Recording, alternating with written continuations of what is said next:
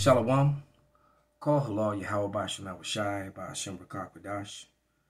Double honors into the apostles, double honors into the elder bishops. Salutations to all my fellow laborers doing this work in truth and sincerity, risking their lives and their freedom to do so now more so than ever. To the scattered elect that are scattered around the four corners of the earth, that be like unto the speckled bird, the Israelite foreigners.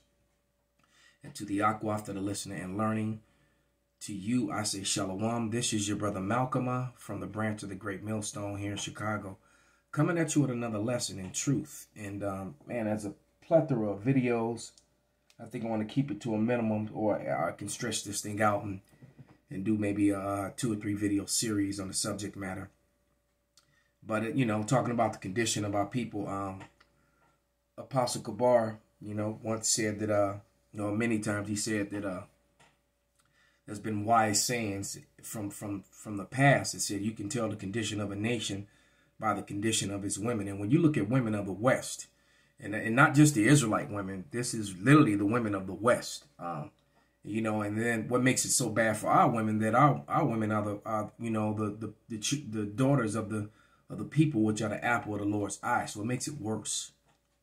All right, because they've completely, and not all our women, there's a few sisters out there who are struggling and trying, you know, to follow along and support, you know, the truth that we do, and woken up to the fact that they're Israelites and trying to readjust their lives and follow law, statutes, and commandments. There's some of you sisters out there, and you know, so this is not talking about them. This is talking about that mass majority of these 2/3 women who abuse the system, which is completely set against their people and against their men.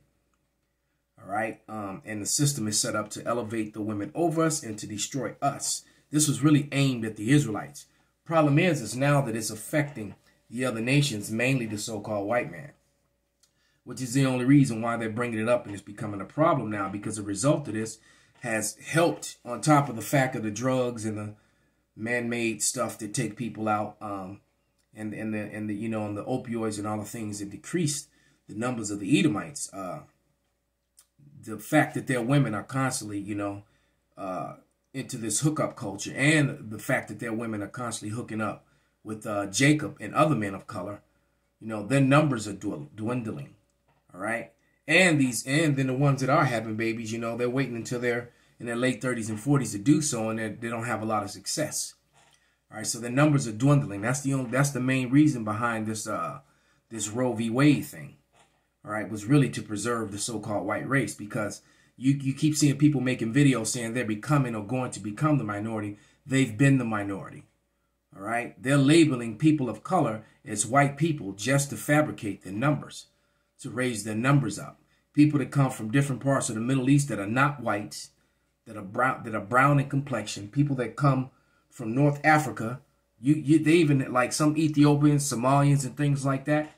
These people are labeled as Caucasian. And many of these people are darker than the brother you see in the corner whose video this is. All right. And by the way, this is a great work that this brother did. This is the Poor Man's Podcast. All right. And it's called Wife Caught Cheating at Walmart.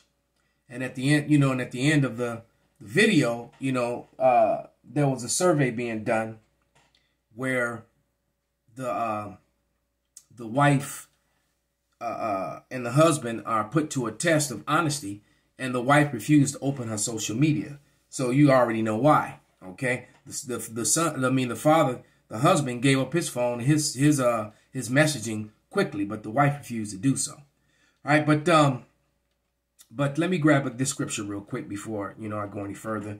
And this is Ecclesiastes 25:24, and it says, "Of the woman came the beginning of sin, and through her we all die."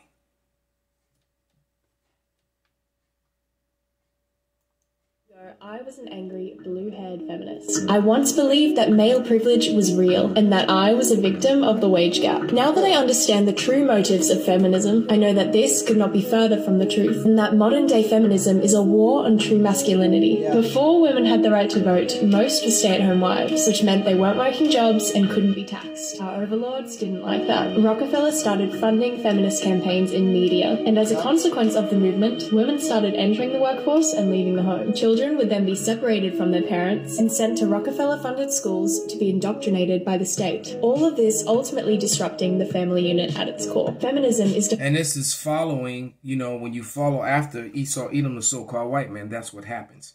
Let me grab another scripture and then play another video while this one is frozen on the screen. Yeah,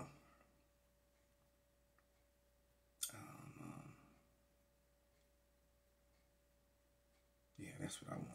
It's just so many things going in my mind. And it's completely done, you know, through the spirit.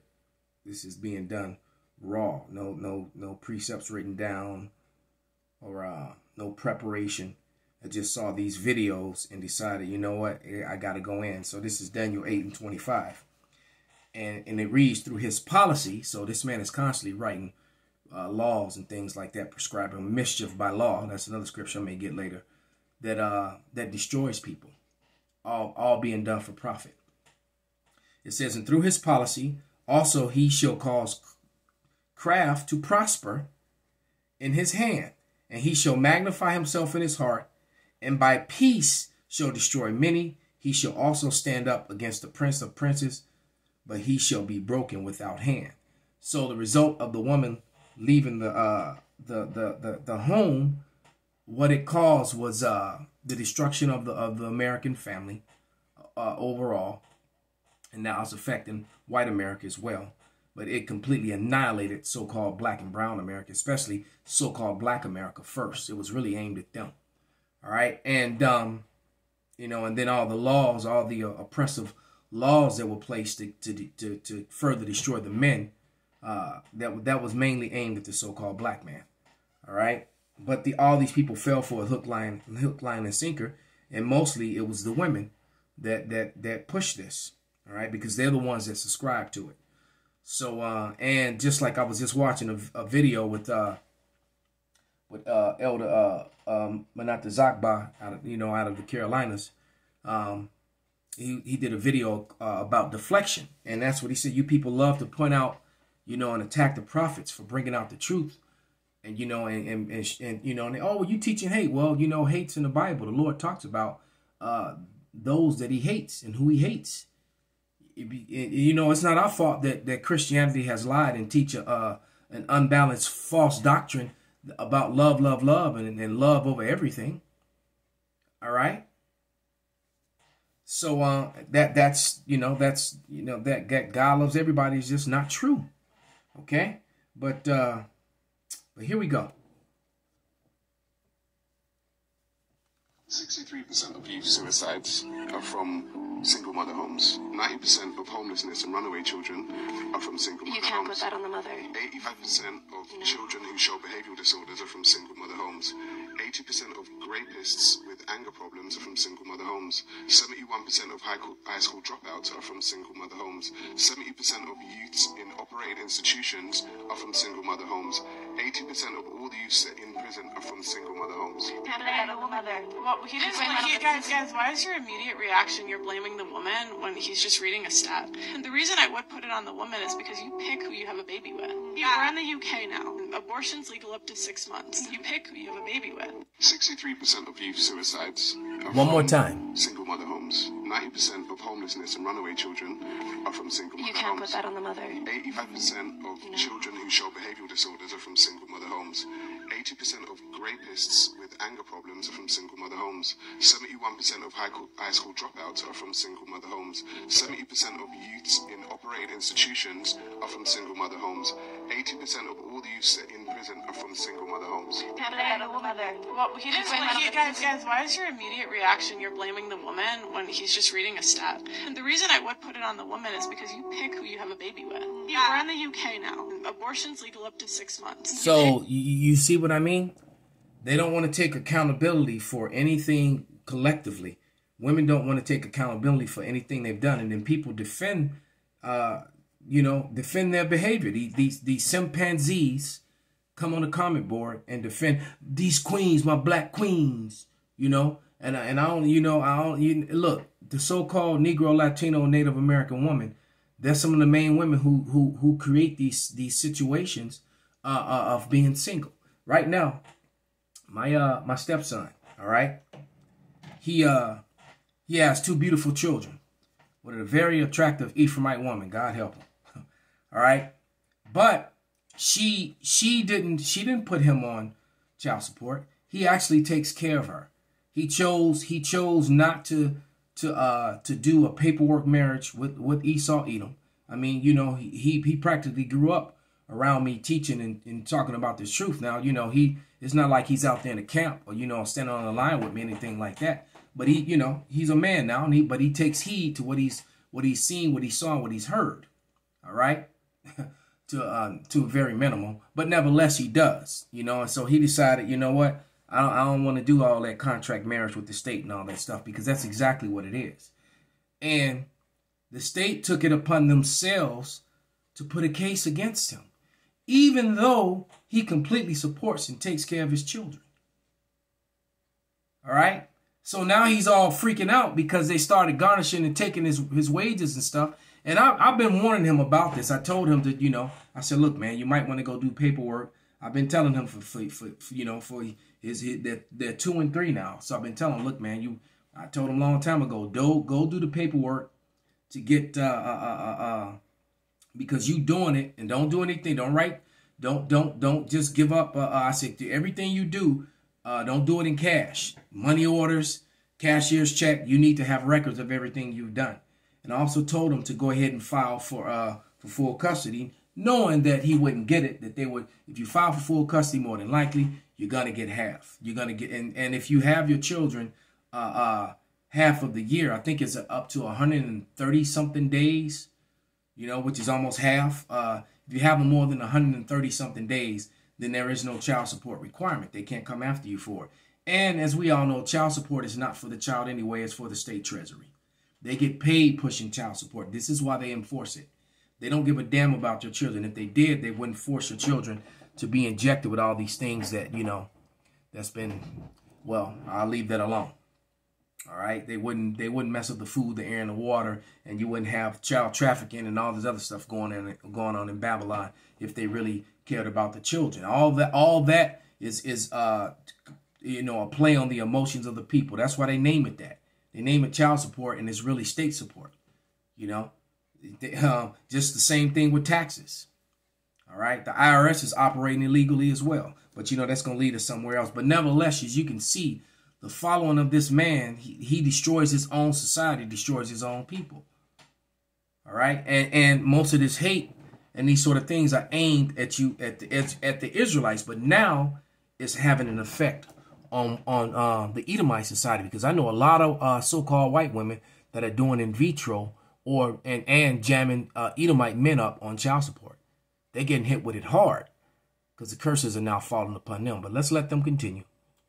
Defined as the belief in social, economic, and political equality of the sexes. But in the West, I must ask, what rights do men have that women don't? Modern feminists are convincing women that hookup culture, using hormonal birth control, and not shaving is liberation. That toxic masculinity is prevalent and the patriarchy must be dismantled. Through movies and media, we're taught that working for the man, climbing the corporate ladder, and paying tax is more empowering and valuable than raising the next generation. Women have lost touch with our natural loving instincts, and birth rates are plummeting. Men and women are not the same, and by protesting for equality of outcome rather than opportunity. If you have high blood pressure like me, you need to see this. I had high blood pressure because, well, feminists are demonizing. He probably had high blood pressure because he got married. He had a contract marriage. Emasculating men. Anytime you want to know who's responsible for something, start with following the money. That's start right. by asking yourself, who benefits from that? When you push women into the workforce, you double it. And when you double the workforce, you double the amount of people that you can tax, and you also make labor cheaper because there are more people that are willing to work. Who benefits from that? Teaching women that slinging caramel macchiatos for some lifeless corporation is more important than taking care of your own family. Who benefits from that? Pushing women into the workforce, making it so that there's nobody home to cook a healthy meal. Now you gotta go eat fast food. Who benefits from that? The truth of the matter is corporations have always influenced popular culture for the sake of long-term financial growth. That's right. Most people don't know this, but John D. Rockefeller... This is Psalms 94:20. Shall the throne of iniquity have fellowship with thee, which frameth mischief by law? All these things were framed by law, all right, mischief, wicked, in order for them to profit and the destruction and, you know, at the cost of the family. And that's exactly what happened. All right. Was single-handedly responsible for prohibition. He funded organizations like the Anti-Saloon League to spread propaganda to go against alcohol. He did this because Rockefeller is an oligarch. He's in the business of slanging oil, and at one point, alcohol in the form of ethanol. Same thing happened with the medical industry. You know, these petroleum-based medicines, and then, you know, and he also gained control over the medical industry as well, push his petroleum-based medicines over the stuff that was already being used, and I won't say any more on that. Was a cleaner and more efficient fuel for cars than oil was. You know what you don't know is, you know, alcohol prohibition was also because of John Rockefeller. He supported anti-alcohol groups and blew them up and donated millions to blow them up to outlaw alcohol because he saw it as a threat to gasoline. For those of you who don't know, just a quick sidebar, that there was Eddie Bravo. That's who Joe Rogan got his black belt from. And Eddie Bravo is the creator of 10 Planet Jiu-Jitsu, which basically started his own form of no-gi jiu-jitsu. And I just thought I'd share that because Jacob is the former of all things. All right? But let us continue. The man, the myth, the legend, Henry Ford said himself, alcohol was a cleaner and nicer, better fuel for automobiles than gasoline. But that didn't really matter because after years of alcohol is bad propaganda, we outlawed alcohol and got kicked into prohibition. Whoa. Yes, and this is not a conspiracy theory. Alcohol prohibition was all backed by John D. Rockefeller. Whoa. It was a threat to gasoline? Yes, alcohol. Because they thought people were going to make, like, ethanol? He wanted to crush the ethanol business, right? But the way he did it is to create this hysteria with everyone has a drinking problem. Everyone's killing each other. And you know what ended up happening? Same thing. They outlawed alcohol. You couldn't drink alcohol. And some people may ask, well, what happened to the ethanol business? Turns out there was a law that passed that says you can still make ethanol for cars, but you have to put petroleum in it so people don't drink it. But they said, what about the alcohol for cars? And they wrote in the law that you could still make alcohol for cars, but you got to put petroleum in it so that people don't drink it. So it killed the business. So now they got to put oil in it if you want to sell it. And then it killed all. He killed everything. This man single-handedly killed the ethanol business by funding propaganda and influencing popular opinion. And this is how Esau Edom operates with everything. Anything, and that's the same thing he does when against the Hebrew Israelites when they bring out the truth that's in the Bible. Instead of acknowledging that, wait a minute, that's actually what the book says. They're teaching what the book says. No, they come against it with false, with these funded people like Vocab Malone and the lies that they teach in these seminary schools. All right, which don't even match up with what the scholars wrote. Okay. So this is Job 9:24, and it reads, the earth is given into the hand of the wicked. He covered the faces of the judges thereof. If not, where and who is he? So, you know, Esau Edom covered up the faces of the judges and put his face up. And then he pushes forth his way of life, his way of thinking, his vibration. And he's angry because he's being exposed. And he's being exposed mainly by the Hebrew Israelites, and the vibration of the Hebrew Israelites has spread to many other genres, including guys like this. There was no guys like him, like Kevin Sanders on the internet, until after the Hebrew Israelites started coming out and pointing out all these things about women and about the system and how corrupt it is and how it's destroying our people. All right. And now as a result of it, the floodgates have been opened, and they're being exposed by everyone, including their own. There's a lot of Edomite women, you know. Hell, was it not an Edomite woman that chastised those women? For matter of fact, let me go back and play it again. Let's find it again. All right, because they were sitting up angry at facts, at truth, and that's how you Israelites operate. You hate it when your wickedness is put on display, and you come with excuses without that whole I think and feel. And like I said, and then everyone, hey, just because she's pretty with a fat ass and some titties that everybody has had, that everybody's had a turn with, you want to defend her anyway. All right. Abuse, suicides are from single mother homes. 90% of homelessness and runaway children are from single mother homes. You can't put that on the mother. 85% of children who show behavioral disorders are from single mother homes. 80% of rapists with anger problems are from single mother homes. 71% of high school dropouts are from single mother homes. 70% of youths in operating institutions are from single mother homes. 80% of all the youths in prison are from single mother homes. Well, he didn't. Guys, why is your immediate reaction you're blaming the woman when he's just reading a stat? And the reason I would put it on the woman is because you pick who you have a baby with. We're in the UK now. Abortion's legal up to 6 months. You pick who you have a baby with. 63%. So there it is, man. So like I said, they don't want to take accountability for what they've done yet. I mean, either. You know, they don't collectively. Let's let them continue. There's a woman by the name of Sue Browder who was a writer for Cosmopolitan magazine, the most influential magazine for women in the 90s, who said that she was paid to create propaganda. She openly talks about being paid to change female popular opinion by lying about facts, data, and statistics to promote a more Sex in the City lifestyle. They've done the same thing with history. All right? The same exact thing was done with history over and over again. All right?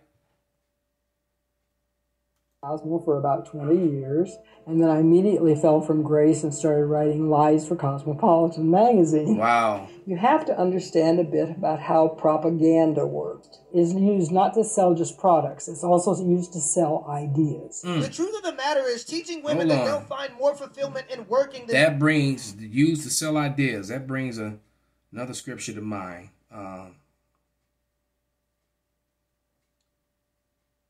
And this is a scripture that all brothers use because it's so relevant to what's going on now.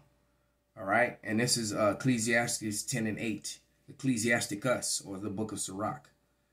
And it reads, because of unrighteous dealings, injuries, and riches got by deceit, the kingdom is translated from one people to another. So you can get your writers, your heralds to constantly push forth lies to get the people to believe it, then you can sway the thought process of the people, and you already know how the people are going to maneuver and move before they even do, and then you just fuel the fire in your favor. This has been the the MO, what's the word, modus operatus of Esau Edom, the so-called white man. Building a family is very profitable, and wherever there's profit, there's probably some propaganda. Like I said, there's more sinister implications here of why we're making manhood obsolete. When we're saying masculinity is wrong, this is backwards, you don't need him. And normally, I despise this woman, but this is the second time that she said something that I actually agreed with. This Candace Owens shit. Man, you can just have a baby without a man. You're starting to see that sort of programming happening with young women when you're telling women to act like men. You should aspire to the things that men naturally might aspire to. When you remove the more natural feeling of men being providers and women being nurturers, which is a beautiful yin and yang that just works, right? So you're creating men to feel obsolete, and then women are complaining because men aren't being men. You know, it doesn't work that way, right? And not only that, then increasingly you're telling women to be the opposite of what I think men want. You complain about men, but are you being the type of a woman that a man would want, right? It's a self-perpetuating problem. And then you say that and they, oh my God, Candace is a horrible human being. And I'm looking at you. Fucking commercials, God damn it. Slovakia. You're going, I'm not a dude. I wouldn't date you. Exactly. Damn. Are you being the type of woman that a man will want? Because there are just too many women that are overvaluing their WAP. And I'm going to let y'all know a little secret. Every woman has one, and every woman thinks it's the best. And yeah, it might get a man's attention, but it isn't going to keep a man's attention. And this is why you see so many women getting pumped and dumped. Skeeted and yeeted. Ejaculate and evacuate. Because women are dating men that are out of their caliber, and after they sleep with these women, they realize that this woman... Right. I just watched a video where the sister was going in on how her friends are going over to Dubai to get pumped and dumped, skeeted on, and shitted on. All right? This is Ecclesiastes 26 and 22. A harlot shall be counted as spittle, but a married woman is a tower against death to her husband. All right? A wicked woman is given to the portion to a wicked man, but a godly woman is given to him that feareth the Lord. All right? And that's what we're looking for, man. A godly woman who's actually going to stand by our side and not let herself be slutted out and then still think that she has worth. All right? You know, or try to hide that fact, you know, when you finally land that guy that's got all this money that decides he wants to marry you, and then the video surfaces of you getting a train ran on you by some Arabs and a goat. you know, and getting shit on. And then you wonder why no one wants you or wants to be with you. All right? Ecclesiastes 26:24. A dishonest woman contemneth shame, but an honest woman will reverence her husband. A shameless woman shall be counted as a dog, but she that is shamefaced will fear the Lord. All right? And we don't want the dog. We don't want the you know, the BRTC, you know, what, you know what I'm saying. All right? Nobody wants her. Okay? Has nothing of value to offer. The only way you can be considered as valuable is if you offer other people value. Most women want a man that can comfortably take care of himself and a family. And not only do they want that, they want him to pay majority or all of the bills. And that makes sense to me. But if I'm a man and I go to work to pay all of the bills, then how does you going to work benefit the family? And these same women will complain about having to do majority of the housework. Well, if see, Esau set it up, you know, and that's the problem now, is that that's not these women going into the workforce knocks men out of the workforce and takes away jobs, which elevates the women over the men, which creates an imbalance in the family. And now women are going to work and the children are left to the state. And well, that's what happens in the whole. And then they decide they don't want the man. And then it creates this whole vicious, never ending cycle. All right. Because now she gets divorced and now she's out there sleeping with all these different men again. And then her children grow up and, well, you heard the statistics. All right. Okay. And then, you know, and then we live in a system where if a man can't support his children, he gets put on child support. And if he can't afford to pay, he goes to jail and gets a criminal record in some cases. All right. Well, the woman gets